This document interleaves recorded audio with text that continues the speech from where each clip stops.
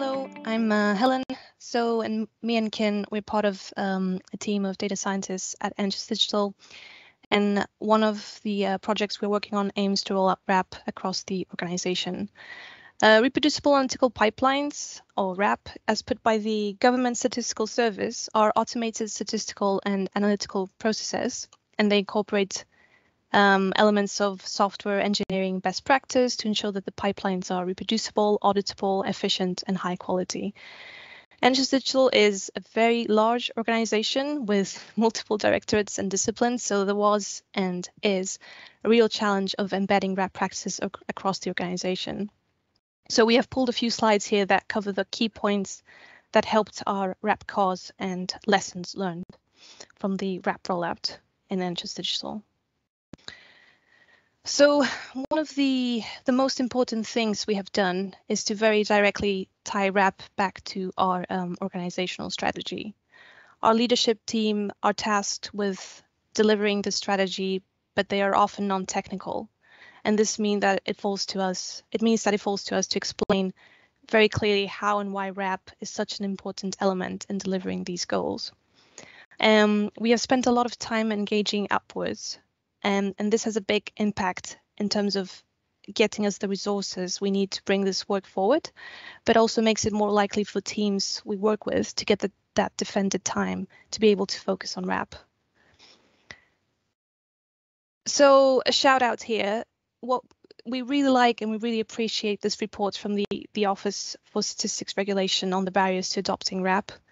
In the past few months of pursuing RAP work at NHS.Digital, we have encountered nearly every one of the barriers that are listed in this report, and the solutions that the report recommends have been helpful in every case.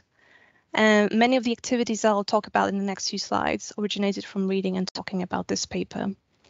And I would also encourage you all to go through this report and have a read, and why not perhaps share the findings with your senior managers and stakeholders. So one of our biggest successes has been to agree to a process for NHS.Digital to share code publicly. NHS.Digital, we host an internal GitLab instance where our code is version controlled. The benefit of this internal hosting is that it reduces the likelihood of any sort of accidental data leaks.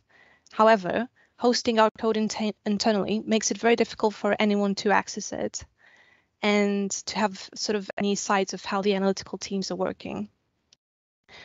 And so NHS.Digital is extremely protective of patient data.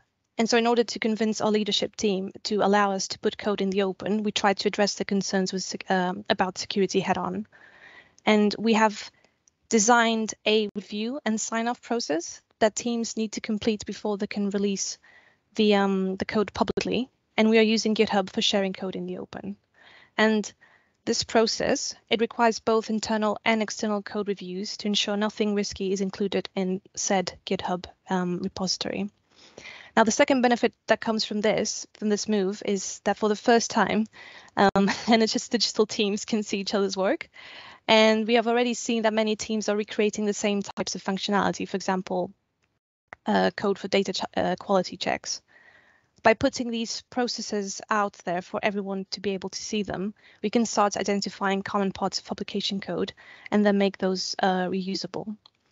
If there are any other departments on this call that are having similar issues, then please get in touch, and we're very happy to share our approach on publishing code. So this map here, so this is what we call the RAP maturity map, or maturity levels, or maturity ladder. One of the challenges we face is that many of the teams at NHS.Digital are completely new to Python. And for teams who are learning to use Python, this is a real opportunity for them to set them off on the right path by embedding RAP practices from the start. On the other hand, there can be a risk of sort of discouraging teams if we ask them to go too fast too soon.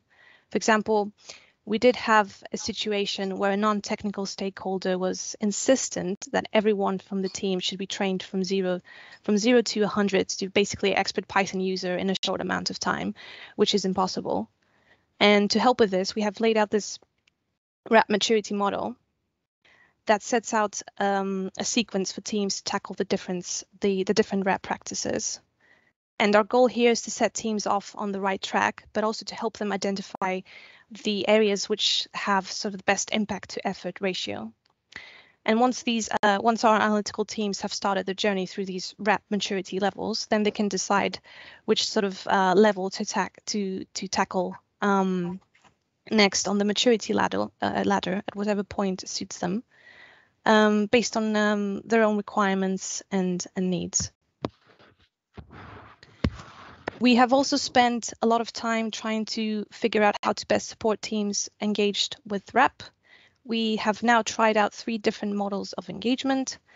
The first one, we basically merged fully with the team. So you have the RAP team here in black and the team we were supporting in white.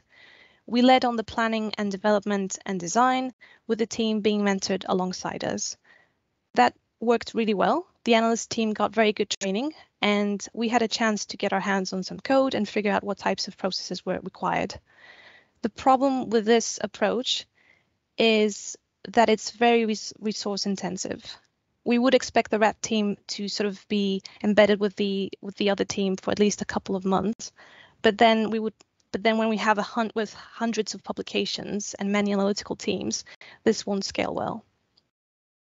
The second approach we tried was to work with a team of mixed ability, giving them control of the development process and with us offering on-demand support.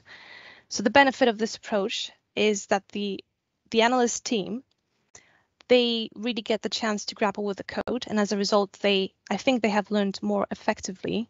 But the problem with this approach is that without much guidance from us, the RAP team, they have struggled to design the next stages of the work to really sort of like a higher quality. We've done input sessions with them on refactoring code, making better use of functions and offering code review sessions, but the dynamic has been a bit more difficult to manage, particularly with a mixture of sort of like high and low Python skills. The thing that worked best here is that we had a pair coding support, sort of like a coding buddy system. And this is because it allowed us to manage the sort of very different Python skill level in the team of analysts more effectively. So the third approach we used was to basically identify a highly skilled individual in the analyst team who wanted to lead on the development work. And then we focus on our efforts on supporting the said individual. And this has been a very effective approach from the perspective of our team, as it is easier to manage and it's less resource intensive. We find we can make faster progress towards a stronger sort of code outcome, but there is a risk of leaving the rest of the analyst team behind. And the other problem with this approach is that it depends on teams already having a skilled individual.